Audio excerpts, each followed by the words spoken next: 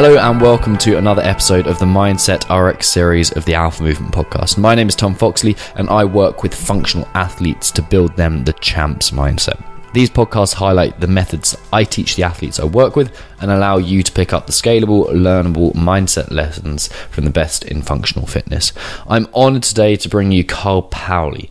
On the surface, Carl has created a system for enhancing movement in an extremely elegant fashion. And by the way, that's no short task there. Scratch the surface though, and you find a deep thinker with a knack for obtuse, in a good way, thought processes, and a man whose deep care is just incredible to behold.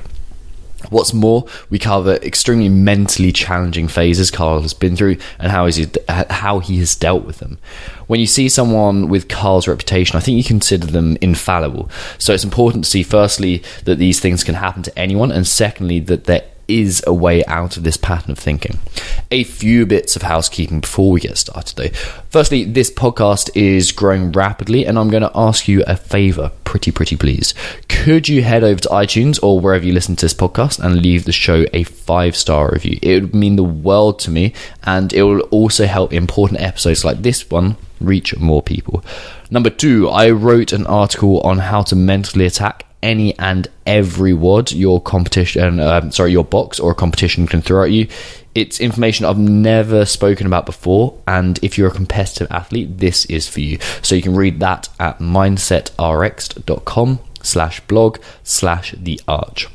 3, if you enjoyed this more personal style of podcast interview, I'd love to hear about it. And you can find me on all of the socials like Instagram and Facebook, and let me know. Not Twitter though, because Twitter is bullshit.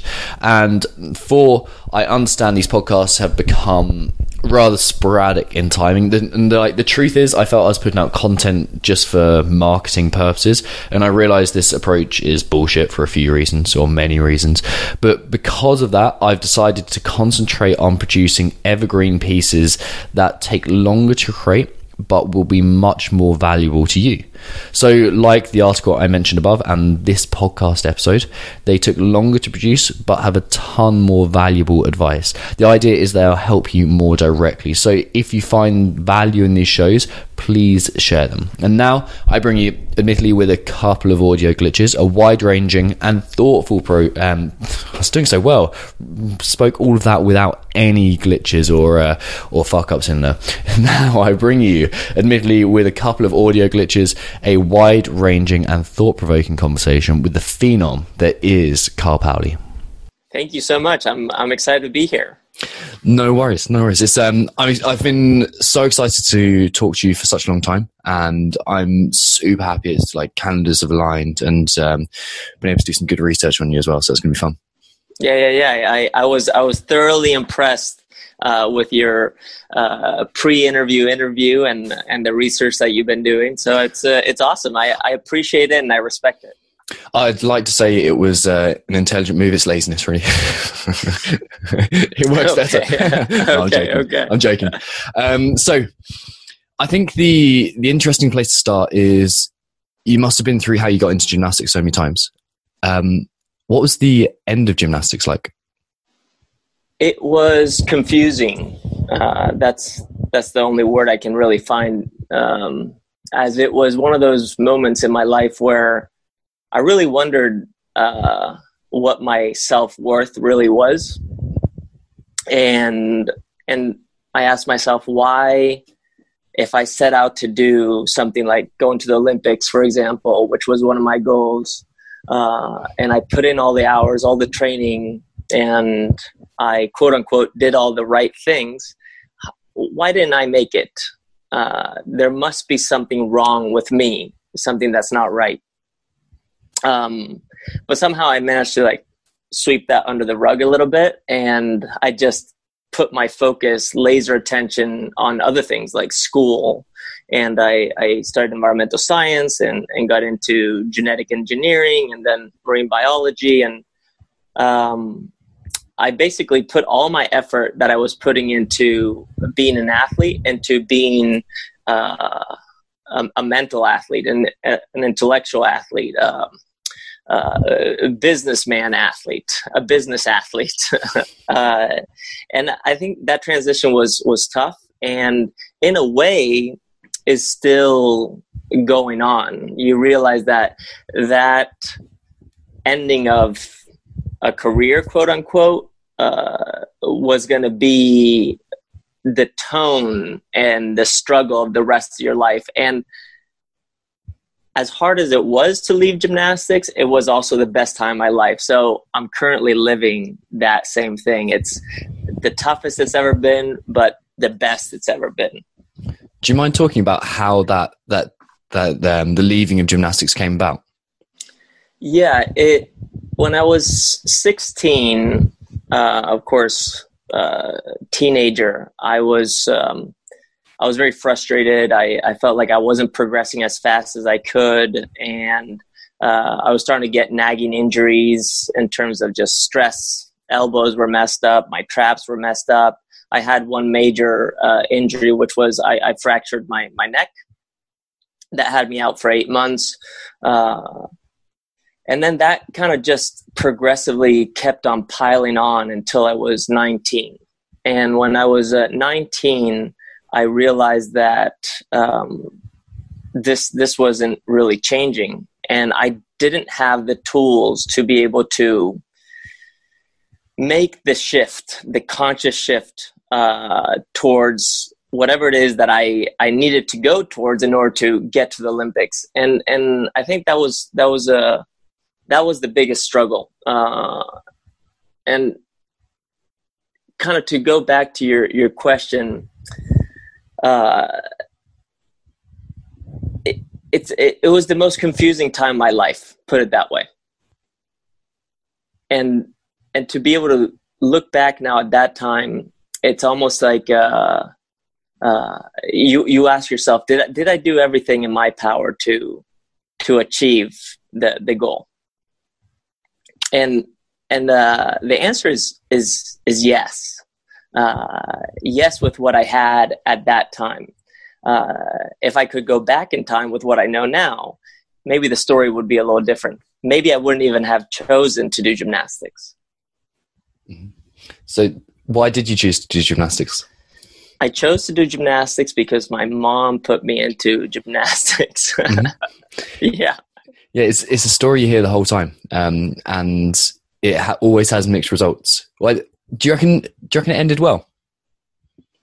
Yeah, for sure. Okay, for sure. I ended up my last competition was in a city called Granada in Spain, southern Spain. I ended up becoming national champion in vault. So I was, I stood on the podium at the top with the medal.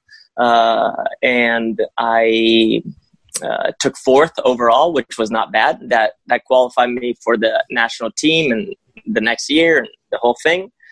But I was consciously ready to say goodbye, and that was my last competition. And I remember even I got drug tested right after the competition, and I was sitting there, and they're like, "Oh, this is your last competition. You should have a beer as your." trying to get ready to go pee in this cup. And I was like, no, I don't drink. And they're like, you're not going to celebrate? This is your last? I was like, this is the celebration. It was awesome. And then after that, my family and friends were there, and we hung out for the weekend, and then it was over. Was there a particular event that triggered you to stop? Not an event, but it was this almost lack of commitment of the team. There was the culture of the team started to crumble. And it wasn't because we didn't want to be the best.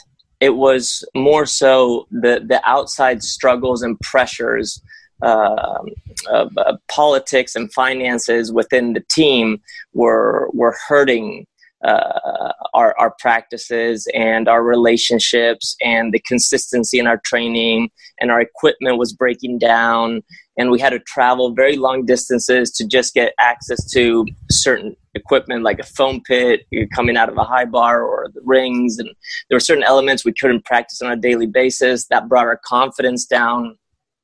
It was just a whole array of things that were the perfect shitstorm, basically. And some of my teammates, they ended up, sticking to the national team and competing at a high level and going to the Olympics. Others went into circus, and I decided to pursue a completely different path, which was action sports and going to college and university, which is not something a professional athlete does in Spain. That's not something that really happens there. You're an athlete or you go to school and work, but you don't do both.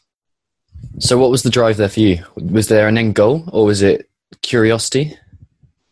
I've always been curious.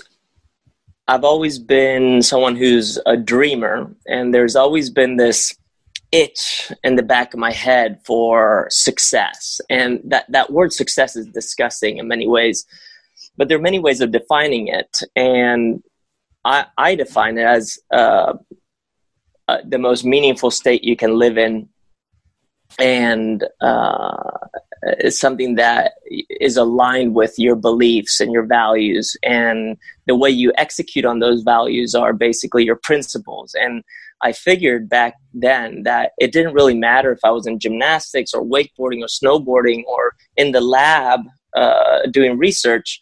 If I carried the same values and the same principles throughout my life, I would always feel successful. And that feeling of success is what I just was constantly chasing. And eventually I stopped chasing it as much and just started living it.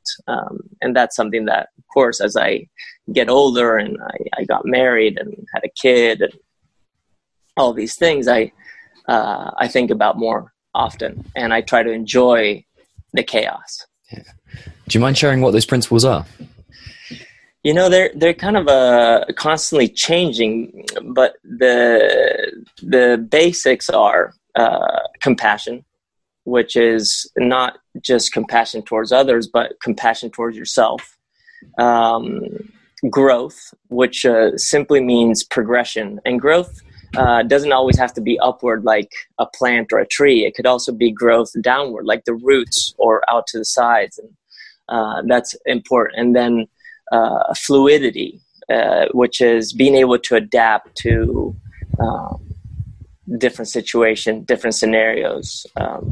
Just 5 minutes before getting on this podcast, actually, I got some news that was pretty tough to hear. And I'm not going to share the specifics of it right now, but it was tough to hear. And I think if I had heard that maybe 3-4 years ago, I would have reacted and would have been flipping out and potentially even had a hard time talking to you right now.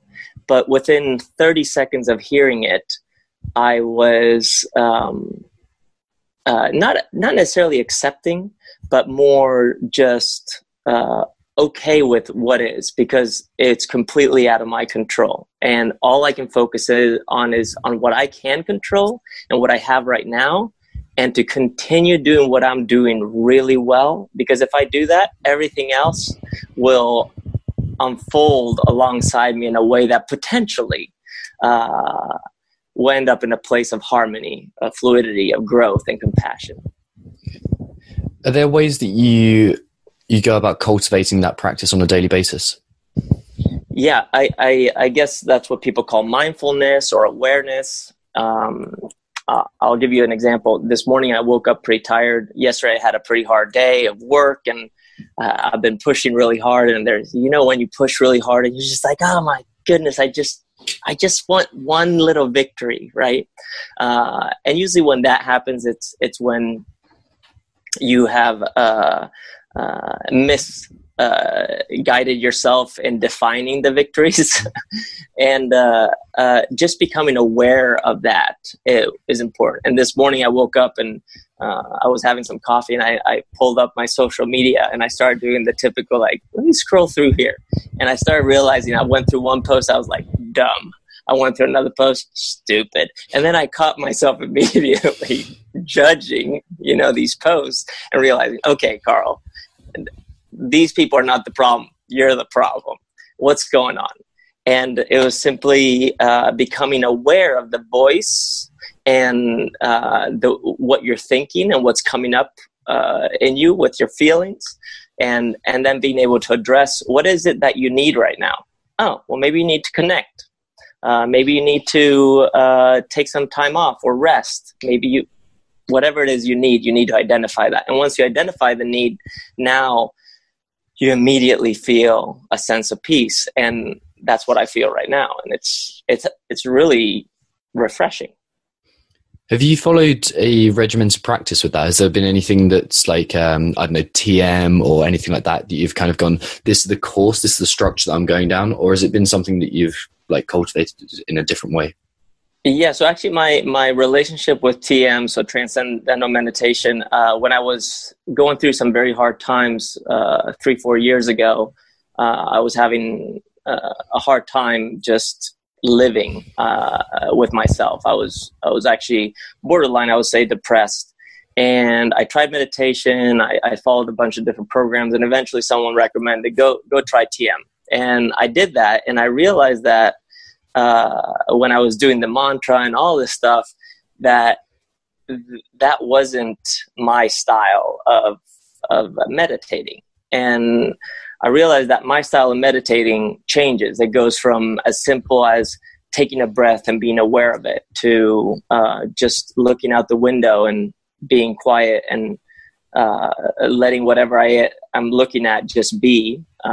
It could be going in to the gym and training, going for a run.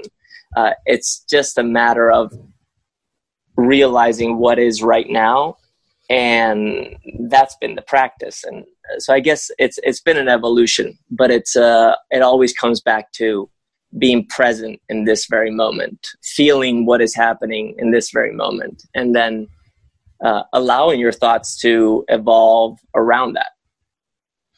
Is that feeling something you had when you were competing? Yes, I just wasn't aware that is what was going on. I was instinctually doing it, but I wasn't consciously allowing that to happen. Okay, that's nice. Yeah. That's nice. Do you mind sharing? I don't necessarily want you to go into specifics if you're uncomfortable doing so, but what happened 3 or 4 years ago to kind of to bring you like kind of back to who you felt you were, or was there any changing point around there? Yeah, I've talked about this a little bit in different podcasts and different outlets.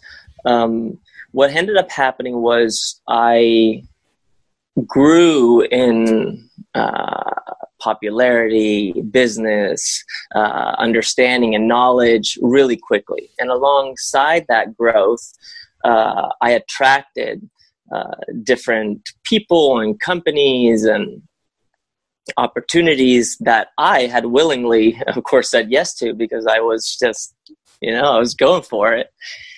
And I woke up one day and I realized I'm not really happy. I'm not satisfied with these relationships. And when I tried to pursue change within them, the common denominator was people saying, well, if you don't like it, don't look at it. And I thought, is that my life? Is that how my life is going to go?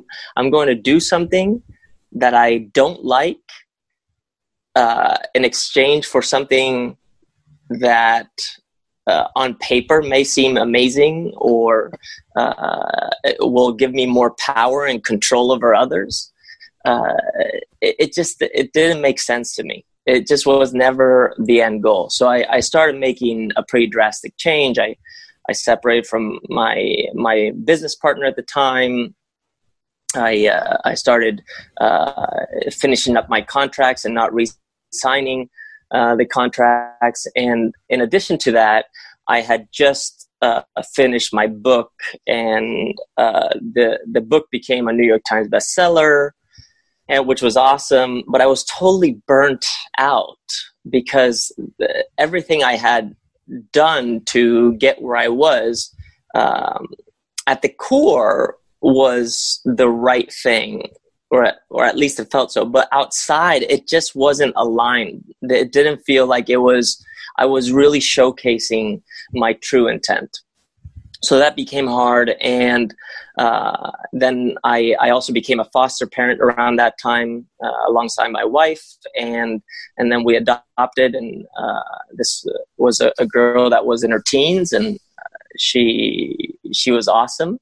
But we were just not equipped to become foster parents. And I started to question myself at a level that I didn't think was possible. And as hard as those times were, it allowed me to start this process of really unraveling who I am and what I'm doing here, and how movement or gymnastics or CrossFit or whatever it is that I do and people find me through is just a vehicle to be able to carry a message that is, you too can do it. You too are worth whatever it is you want to be worth. And you're not alone. I'm here with you. We're together in this. And we should be excited and appreciative for what we have. And let's do something. Do you mind me asking what you mean by questioning yourself? Yeah. I felt like I wasn't worth anything. My who cares? Who cares about Carl? For what? You don't even have to be here. You can just die. You have no purpose on this planet. Anyone can do what you do. You're completely replaceable. That kind of questioning. So why even wake up? Why even try to push forward, to try to grow? Why try to work on yourself? Just call it a day. Be done. And then what changed to the progression out of that? Well, eventually things got so dark that I was physically impaired. My body just was not working. It was hurting. I was tired. I tried all kinds of different things. And then I went on this trip for work, and I was extremely sick on this plane ride, a 12-hour plane ride to Argentina, throwing up, just awful. And I woke up one night in the middle of the night, and I was just having a major panic attack. And my instinct was, I need to call my parents right now. So I called my parents, and they were in Sweden at the time, and thankfully they answered. And I got to talking to my parents, and all I could say was, thank you, thank you, thank you. And I was just so grateful for them giving me a life and supporting me growing up, and always being there as pillars. And it was that moment where I just expressed my gratitude towards them, that I began to be grateful for myself. And that was the big change. That was when I started taking a deeper breath, and I just felt almost liberated from this pressure.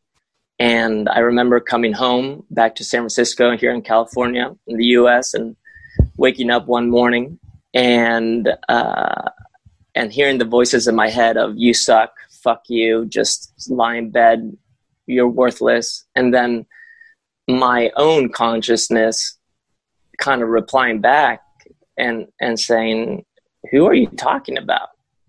Because everything that you are saying, that those voices, the way you're valuing who I really am is not true. My body is amazing, and my mind is incredible, and I'm so thankful I have this. And I just said, see you later. I don't need you here. And I got up that day, and things started to change. And I started working with what I had, and it was the information that I had gathered over years, which was knowledge. And then where I found excitement was bringing that knowledge, whether it was about a handstand or anything, and putting it into context, whether it was in talking about footwear and apparel that I do with Strike Movement now, or talking about a sports league that I do with Workforce Athletics right now, or creating the next evolution of my teaching, which is all about allowing people to be themselves and to find how their strengths can continue to push the things that they have in their head, whether they find that clarity or not. And I've kind of been giving a second opportunity, and that's actually one of the reasons I'm talking to you. I'm excited to have these conversations. Nice. This is maybe a slightly obtuse question, but do you consider yourself either artistic or an artist in the work that you do? Because I find that there's a correlation between the people who have some sort of internal conflict and some sort of contradiction in their potential and their beliefs, expressing it artistically. Mm-hmm. Yeah. My mom, when we moved to Spain, she left everything, her friends here in the U.S., and we moved to Spain, which in 1986 was definitely considered almost a third world country. She had nothing. She barely spoke the language. And she was the mother of 4 kids at the time. Now there are 5 of us. She found peace in painting, and she started painting, and this became her thing. And she has become an amazing artist. So yes, artistry is there, and it's something that I've witnessed since I was a kid, especially while going through struggle. And I think the way I express myself is definitely artistic, whether that can be defined or not. So yeah, I think there's artistry to everyone. And then there's an artistic expression, which is the product. And I guess anything that I put out since I became aware of that, if we had to put a date on that, that would be July 2013, has been artistic, yes. Are there any other examples of your mum like showing you that artistic way, or maybe guiding you? Yeah. Before she even started painting, she used to make baskets and rugs, and she was very crafty. She still is extremely crafty. She would always have the kids playing on the ground around her. And what she did, which was so awesome to kind of go back to and listen to now, is she would have a tape recorder and she would record us as we were playing.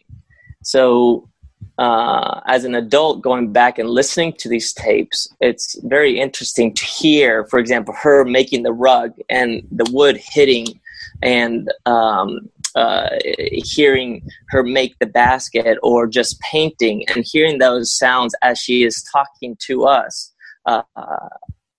about something that has nothing to do with the craft that she is currently working on. That kind of subconscious, indirect teaching is the foundation of who I am right now. And I believe you and I, as we're speaking, we are recording this session, and this is something that will live forever beyond our time, whether people get access to it in 200 years or not. And that's pretty cool. And I think that is affecting everyone in an indirect way, whether we realize that or not. No, I'm so glad you mentioned the future. Because where did flying in personal planes in the future come from? Where did that interest come from? there's something about transportation that is really important to me, which is having access. And there's so many ways of having access to things or places or thoughts or understanding, whatever you want to call it, things we'll call it for right now, that when it comes to transportation, think about going from your bed to the bathroom, from your bathroom to work. And the more effective and efficient you are at this act of locomotion, the more access you have. And as I have evolved and grown and worked on connecting with more and more people, technology has been an amazing transportation device. You and I are speaking right now over this thing, and that's amazing. But we are physical beings. And as physical beings that live in a physical world, what does our physical expression look like? And I believe that right now, the most advanced form of transportation is flying. Now, when you fly, especially when you're flying economy to Sydney for 17 hours, you can get a little tired and beat up, and it messes you up, especially when you fly across time zones and you eat bad food on the plane or not as healthy food as you could be eating. It messes you up. So there's something about, it's almost like, I don't like using this term, but democratizing transportation that I think could be extremely powerful for humankind. It's like when you hear astronauts that have been put up in orbit and they look down and they realize that there are no borders between countries, and it doesn't matter where they come from, what their belief system is, what they know about anything. When they come back, there's a sense of renewed understanding and of being more proactive and less reactive, being more responsive to what is happening and just slightly more conscious. It reminds me of almost that feeling of the Japanese word yugen, like the like overwhelm of the enormity of the universe, but the interconnectedness of it at the same time. So on one of the messages I sent, you were described as one of the kindest people in the world. Where did that kindness come from? And where did the listening come from? Fear, 100% fear. As a kid, I was extremely scared of everything. And I was so scared. I was mean. I was quote unquote, I could be labeled the bad kid. I hit my mom. I said really awful things to her. I hit my siblings. I avoided everything and anything just to run away from this inner fear I had.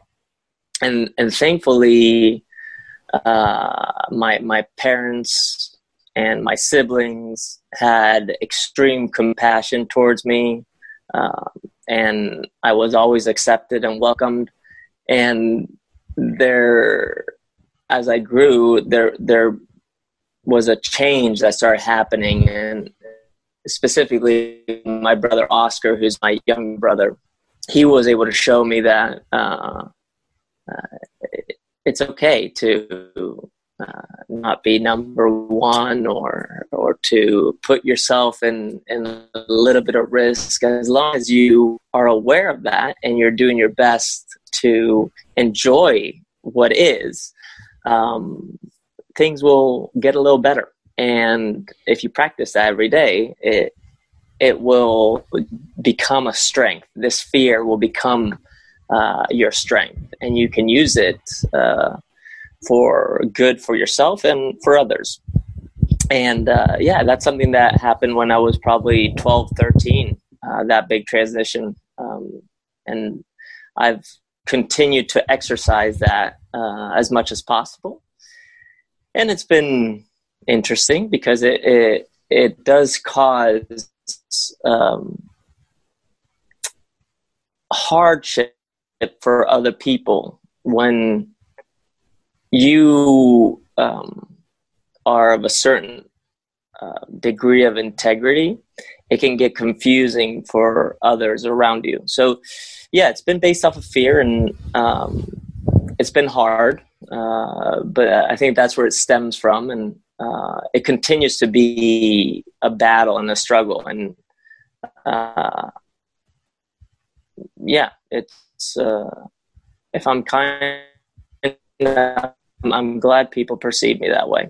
Put it that way. I question myself daily because I'm also very judgmental, like anyone is.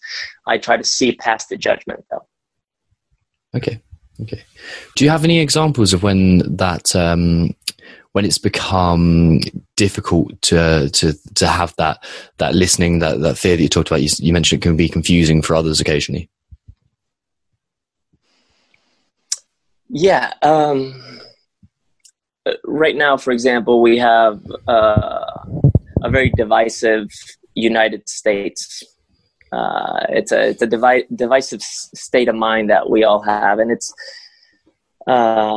comes from many different places, and this is not new to our generation, but it's very present at the moment. And no matter what outlet you go and read your news on, you hear people's opinions. And a lot of times when you hear people's opinions and it doesn't align with what you currently know and understand, it immediately creates a reaction. And some of us, when we react, we say, well, F that's wrong. And then maybe we want to type something, or we want to say something, or we want to punch someone, whatever it may be. So it's being able to hold your horses for a second. And when this feeling comes up, to sit with it just for one breath, 1 second, 1 minute, and let it pass you by. And then make the observation of what it is that you're actually seeing or witnessing, and how can you be a proactive participant in what you are seeing, whether that means moving towards the action, away from the action, or just remaining neutral. And in conversation, when that comes to conversation with an athlete, what are you listening for? I'm always listening for needs. Most athletes are expressing their wants in the CrossFit world. I want to go to the CrossFit Games. I want to have a muscle up. Mm-hmm. I want to be ripped out of my mind. I want to have my splits. Okay, great. The wants are the pictures, the codes that we create in our head.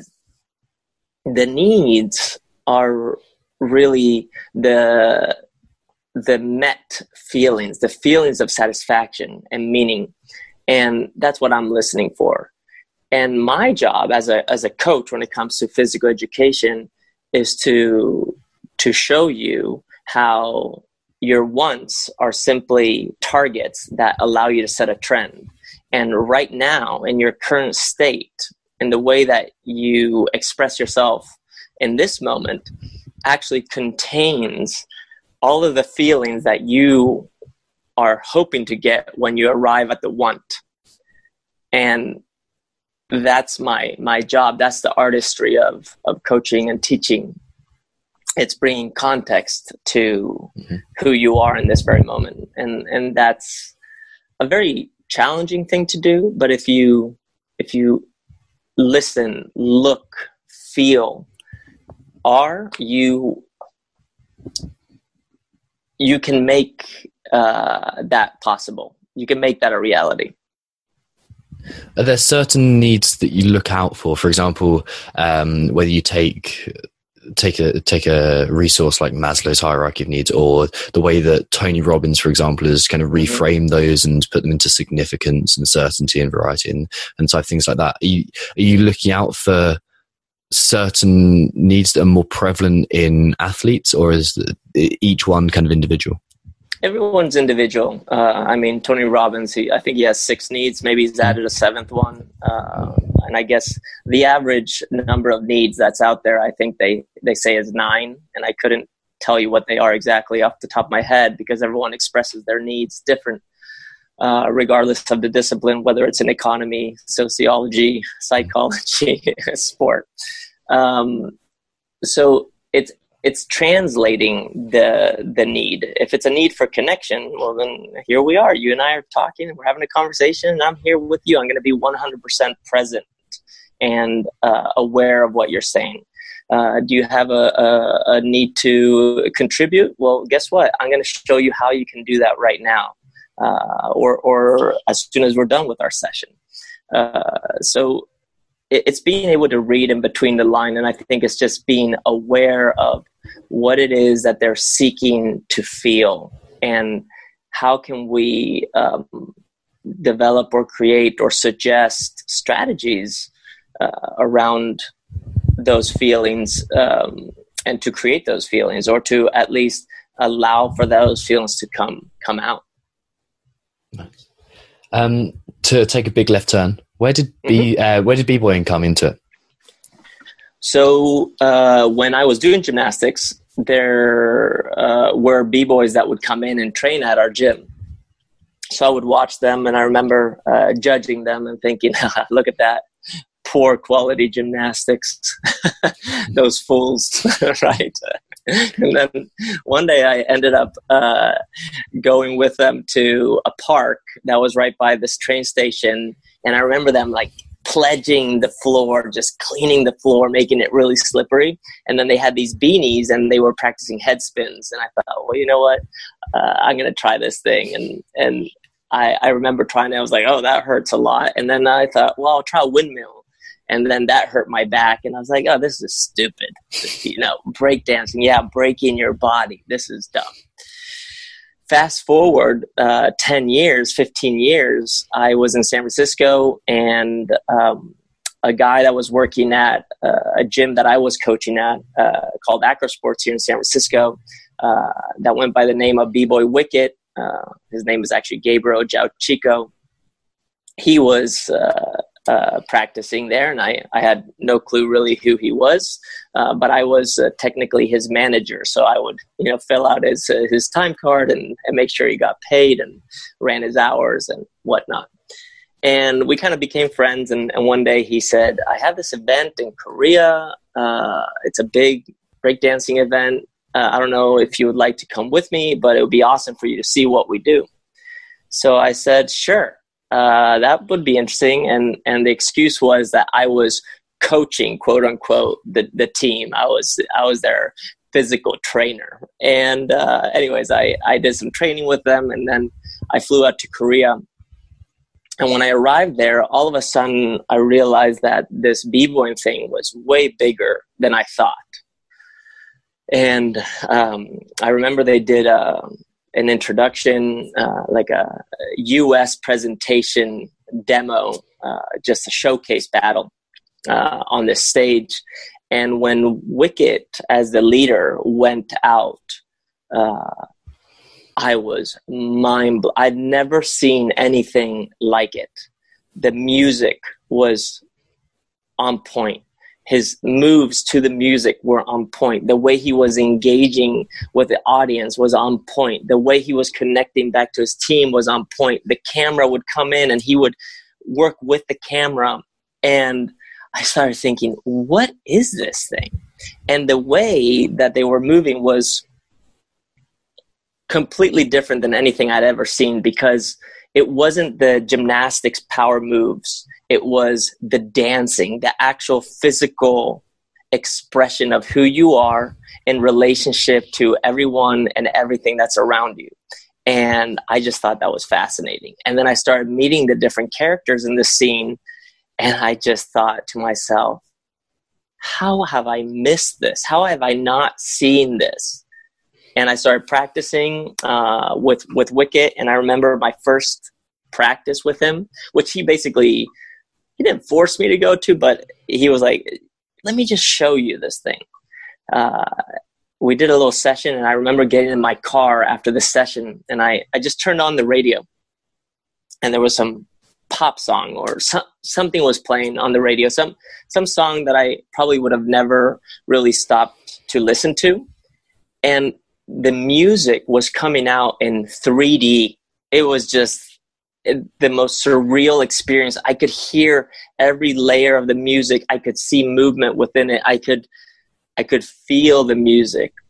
And it was just such a fascinating thing to realize that breakdancing could be such a powerful bridge between what's inside of us, who our physical bodies are in this world, and how we can express it through movement. And that was how I got into it. And then where did that take you after that? I started practicing, and what I realized is that where people at the time when I was practicing needed most of my attention and brain power and focus was in the CrossFit space at the time. Where it took me was to translating the principles of movement that breakdancing was teaching to CrossFit. And that's when this notion of freestyle really started to solidify in my head and in my practice. And it was at that time when I found breakdancing and really started understanding it that I started realizing that I was unhappy with what I was doing. And that was all in July 2013. That's interesting. It all comes together at the same time. It all comes together. I think it's a good time to touch on freestyle, because it was like, I know I said this to you when we spoke before, but I think, I'll take the word think out there. It was one of the books that completely changed the way I saw coaching. It was one of the first books to really talk about principles instead of what. Instead of to give a prescription, it was this is how you came about the thought. This is the principles behind there, and there's lines in there that really just embedded themselves into me. Like, the goal is to chase the best way, not the most familiar way. Like things like that. That was that honestly completely changed the way I trained and coached others. So, what was the process of writing that like, and getting what was a principle-based belief out onto paper? And then I don't know what's happening with design as well, but if we start with the writing process, what was that like? Yeah, first of all, as you were saying that, my arms were kind of tingling, and my heart rate started to kind of elevate. And, I have that effect on men. That's the way I do it. Yes, you do. Yes, you do, man. I appreciate that. I guess this is part of being an artist, right? I feel very misunderstood. Okay.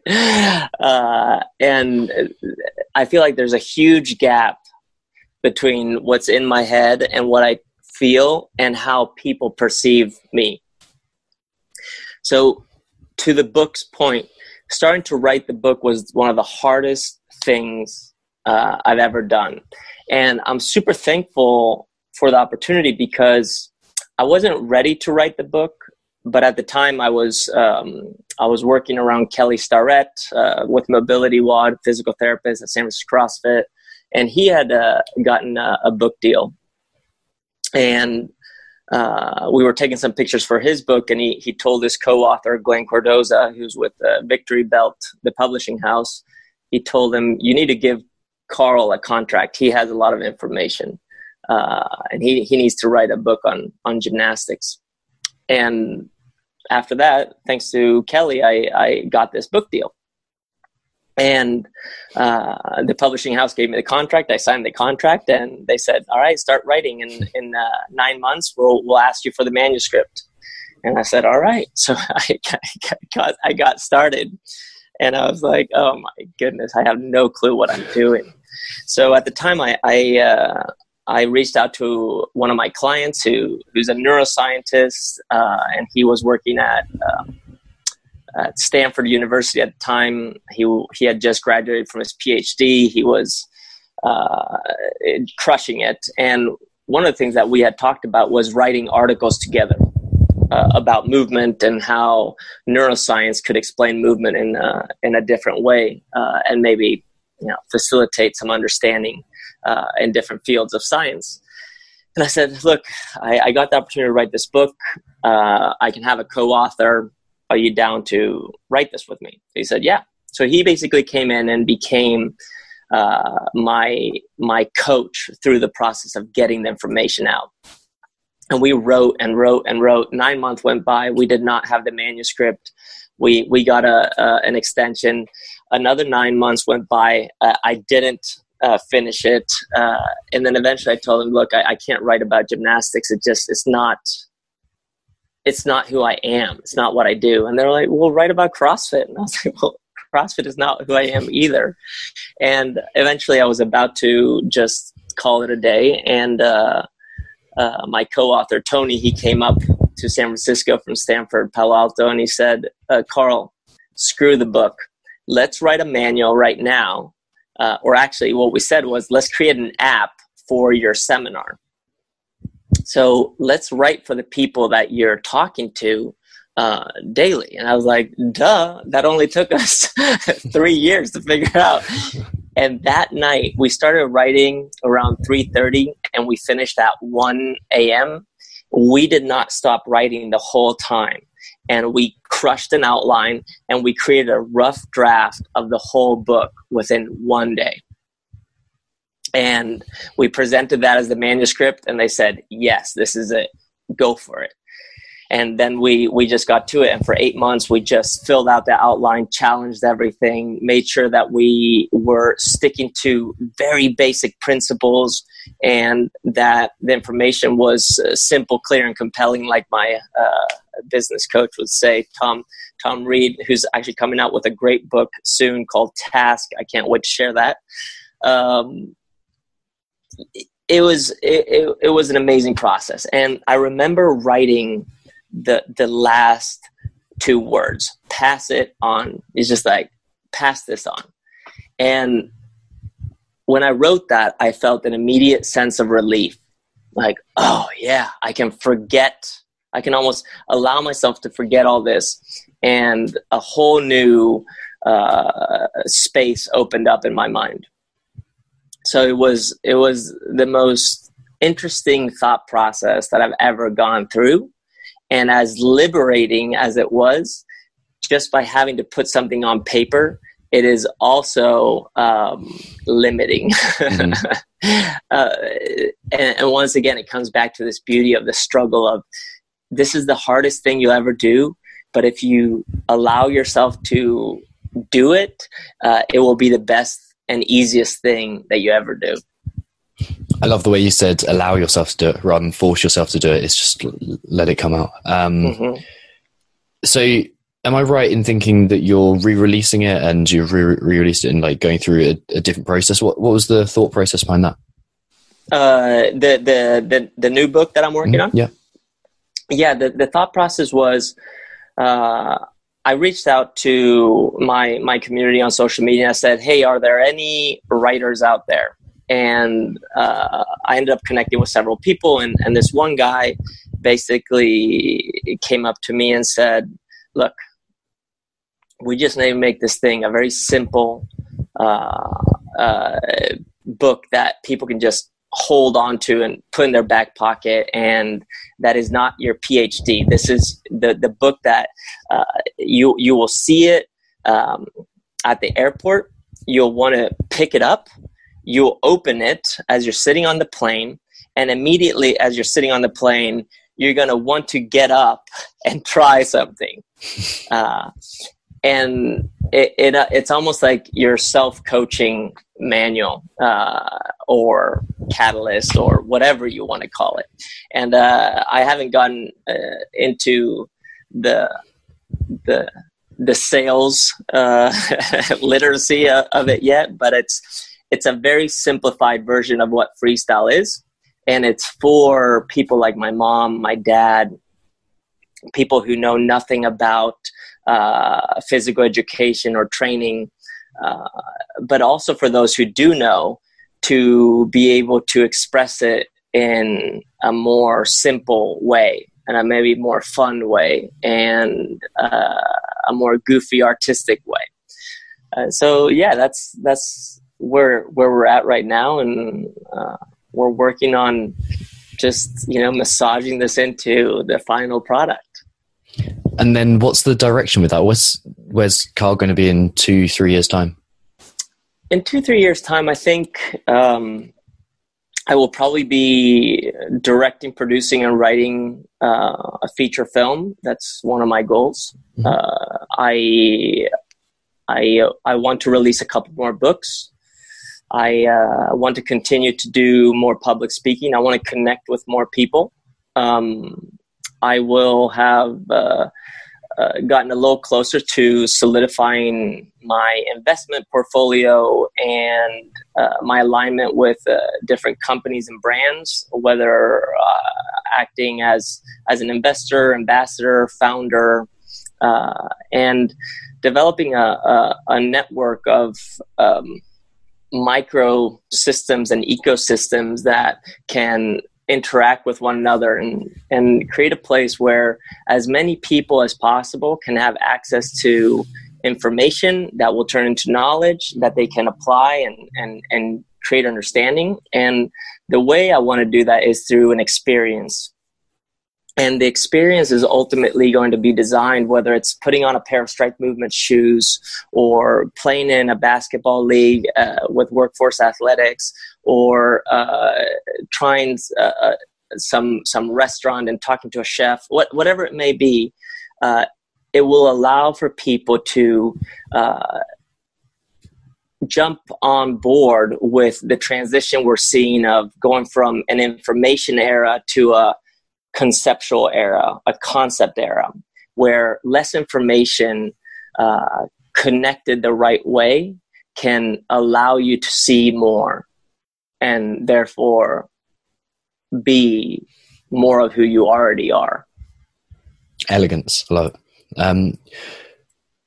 How do you approach goal setting? Do you have, because you seem like you've mentioned you have your principles, and how do you do you think this is just a thing that I want to achieve, just being a needless word there, this is a thing that I want to achieve and it's going to serve that principle, that philosophy? Or do you look at your philosophies and think, how am I going to get there? Or is it almost like a whim that you chase? Or how's that come about?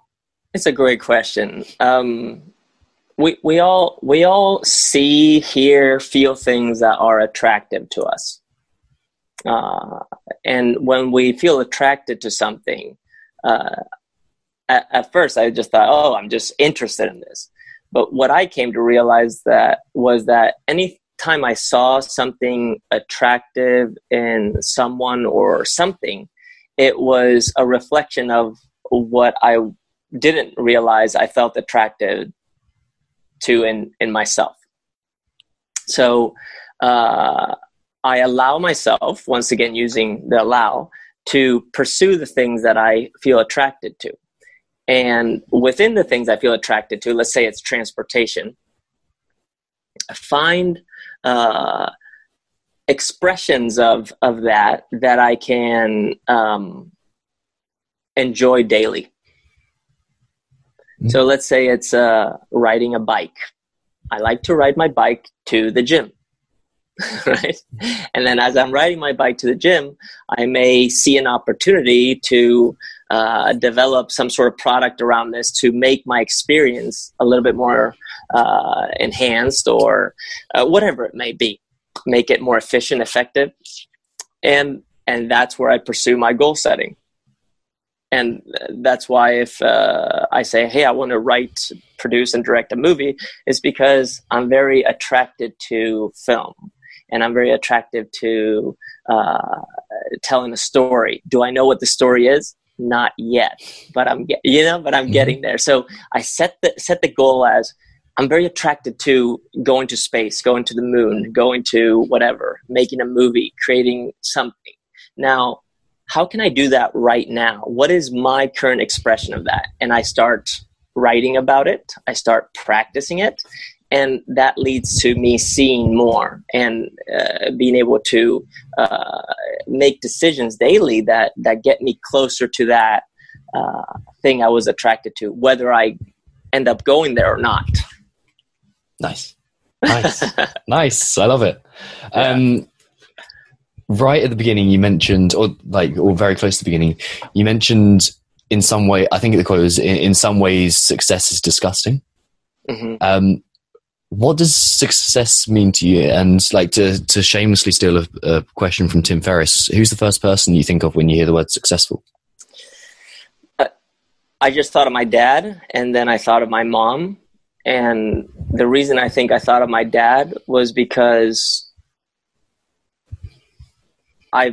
my dad has been a very successful parent to me. Okay, what does that look like? Just rock solid, just always there, whether he was physically present or not, always instilling values and staying consistent to that, and allowing himself to show emotion in front of us, and then rectifying if he felt like he had to rectify.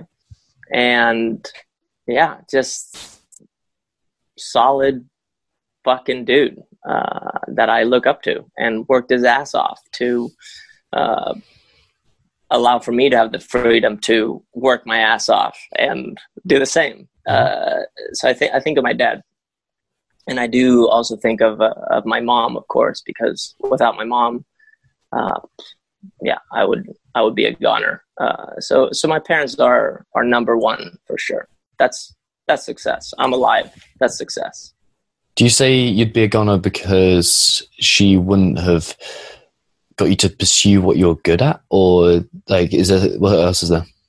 I don't think we're good at anything or bad at anything. I think all we have is who we are. That's all we have. And all my parents did was they created, for lack of better words, a safe space for me to unfold. That's all it was. And just, a couple weeks ago, I remember reaching out to them because I needed their help. I could have asked someone else for help, but I asked them for help, and it was tough for me to ask them for help.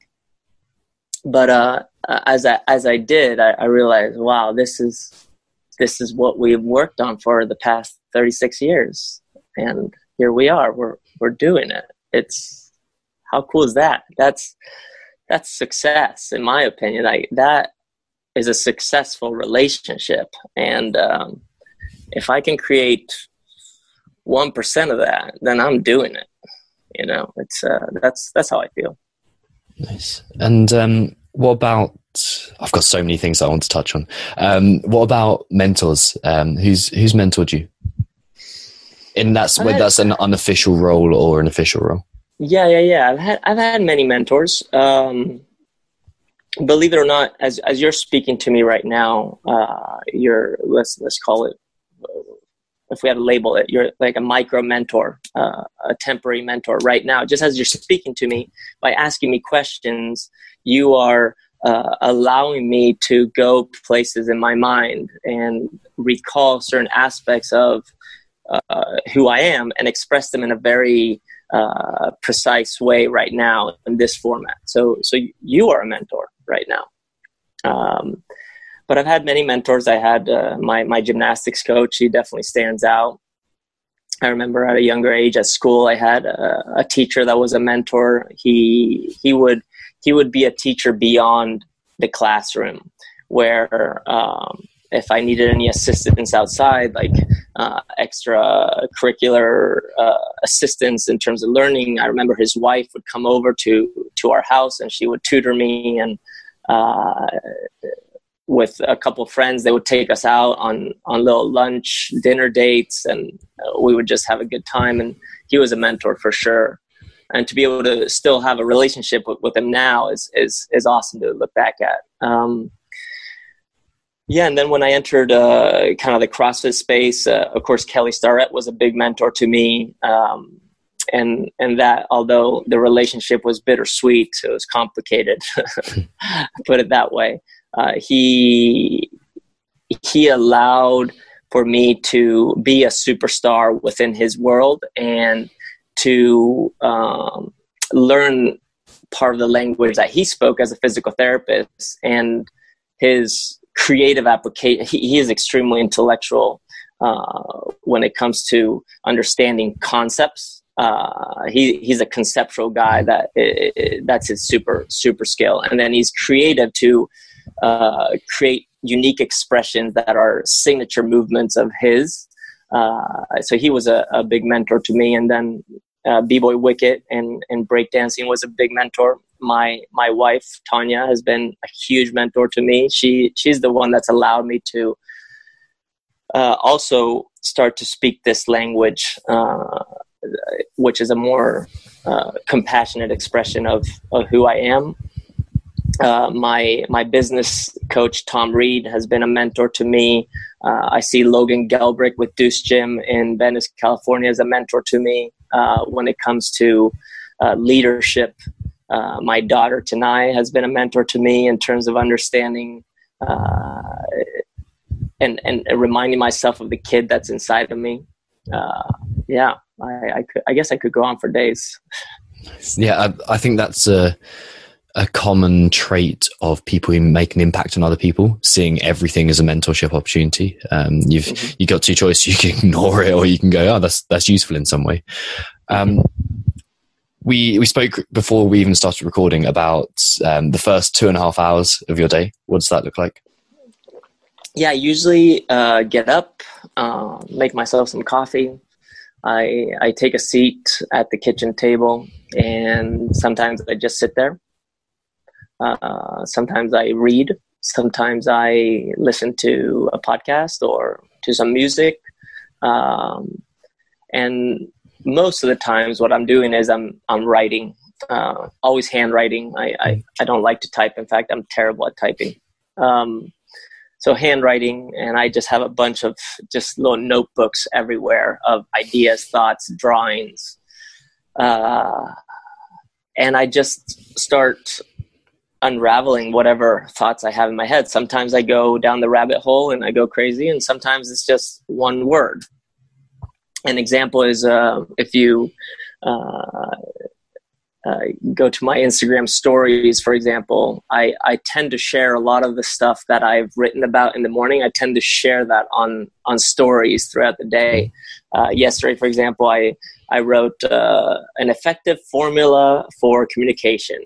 And it was very simple. It was kind of like, 1, make an observation, literal observation. 2, express what you're feeling when you make the observation. 3, realize what need is being met or not being met. And then 4, if you want to make change, request a change in behavior or action, and to be explicit. So it's simple things like that that lead to solidifying the principles like we talked about, and solidifying, taking what we know, whether that's how to do a muscle up on the rings, and translating that to photography, film,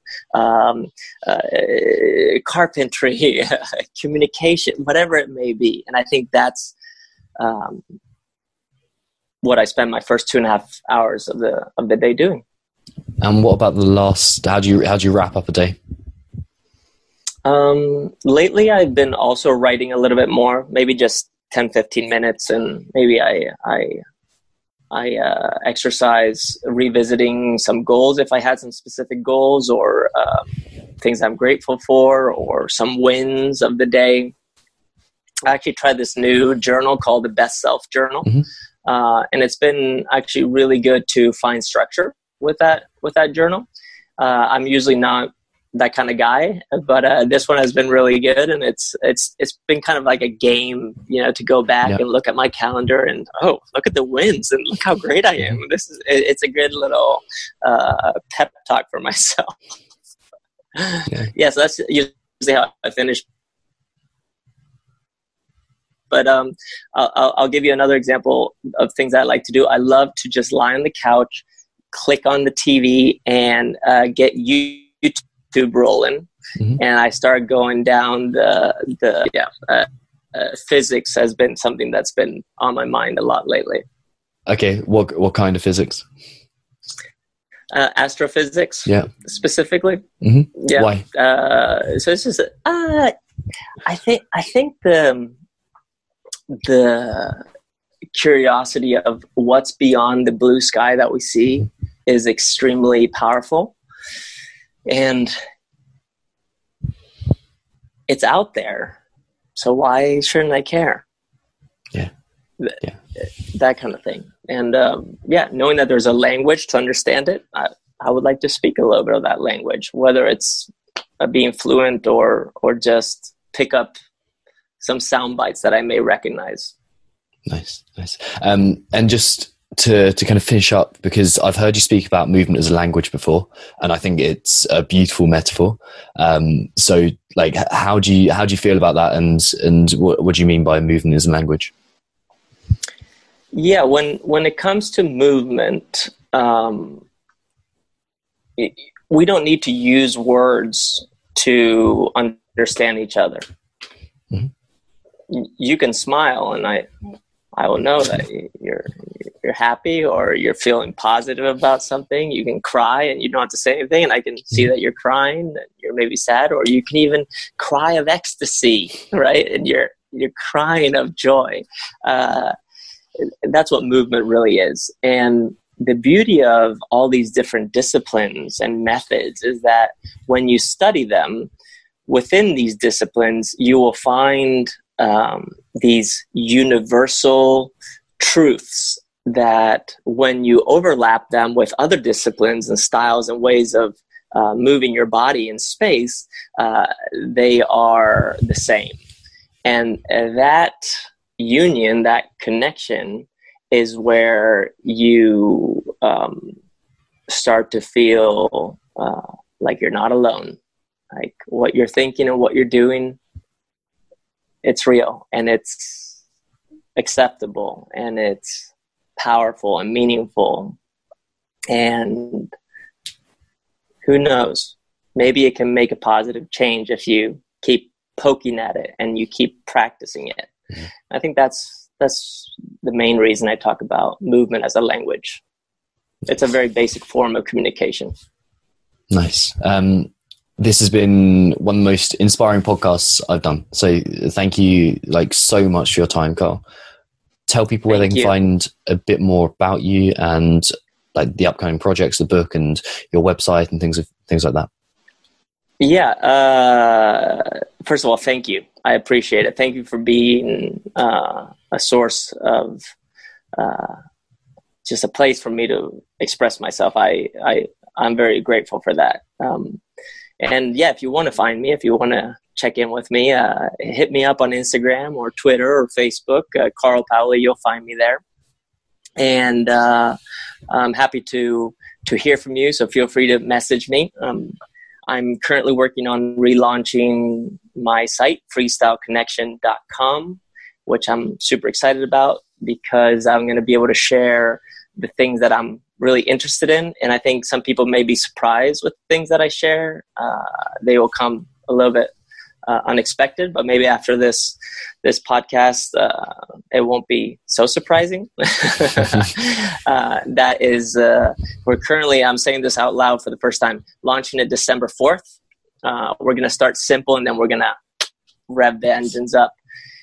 So yeah, that's where you can find me. And then on YouTube, of course, I'm there. And look out for seminars or events nearby you, and come say hi. I would love to meet you. Cool. I can't wait for you to be back in London again. I was unfortunately in Barcelona that weekend, but we'll make it work some point. Oh man, for sure, dude. Thank you so much again, Tom. I really appreciate it. Thank you, man. Thanks, dude. Thanks for listening to another episode of the Mindset RX series of the Alpha Movement Podcast. Remember to check out that blog at mindsetrx.com/blog/the arch to find out how to attack any and every WOD your box or competition can throw at you. And secondly, head over to iTunes, leave a 5-star review, help more people find the show. And I shall see you very soon for another episode of the Mindset RX series of the Alpha Movement Podcast.